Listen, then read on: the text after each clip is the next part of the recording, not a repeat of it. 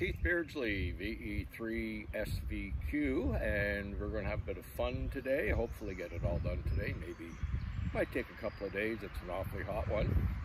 This is my backyard, and just behind me you can see an MFJ 1796 multi-bander. It's been up since 2005, and we're looking to replace it. So I'm going to try an end-fed half-wave antenna from MFJ, the 1984 MP, and just see how that works, because that can also double as a portable one if I decide to do some parks on the air activation. So bear with.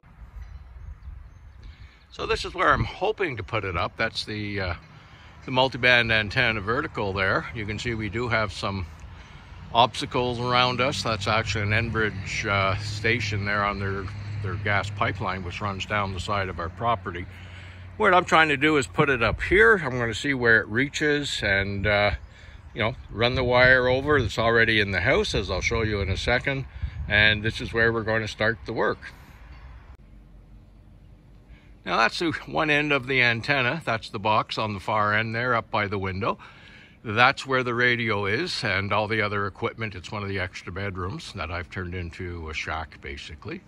And that's the wire coming down. So now the matter is to string it out, see how far it goes, and then get the fiberglass pole. I have a telescopic 33-foot fiberglass pole that this will go on to. So there, see the distance here. Now that's 66 feet from my house to pretty much where the end of the wire comes to. So it's not a good one for a very small lot. I mean, you can, if you listen to the experts, they will tell you can bend it and do all sorts of stuff, but if you're doing it in a straight line, 66 feet's a long way. And rookie mistake, when you unpack the wiring, make sure you do it in such a way that it doesn't get tangled. It took me a good 15-20 minutes to untangle mine, and working with thin wire like this is not fun. So pay attention to that whenever you do this. So this is where we're going to try and set up the pole. Now, what I'm using here is a T-bar, just a regular T-bar for fencing. It was an idea I got from the Water Stanton website for putting one in a backyard. And you can see there's a vine there. It's going to have to be cut, but it's hopefully a good spot for it.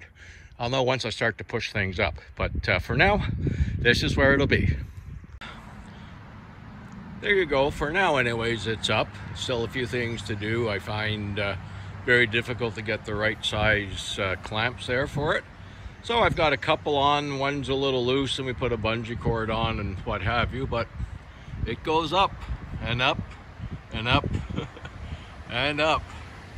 And it's in action right now. So there we go.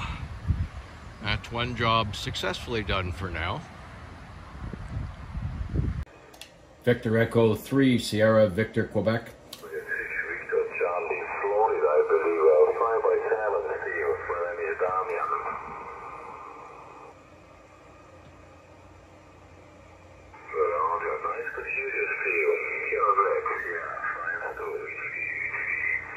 Victor Echo 3, Sierra Victor, Quebec. Victor Echo 3, Sierra Victor, Quebec.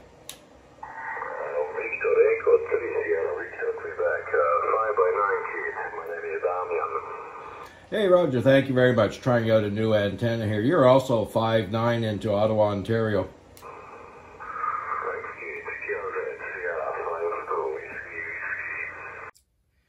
This is the model external antenna tuner that I use, automatic. I absolutely love it, and whilst my ICOM 7300 has a built-in one, I like this one. I can see everything happening. So there you go, the antenna works, and what you didn't see because it just takes a bunch of time.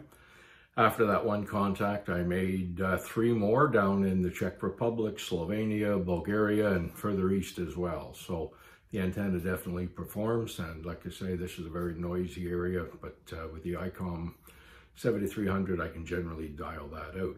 So there you go, Keith Beardsley. Hope you had a bit of fun watching this one. And, you know, lots of mistakes, and you learn every time you do it. So I'll post some of the things to remember at the end of this one. So Keith Beardsley, VE3SVQ, wishing you a great day. 73.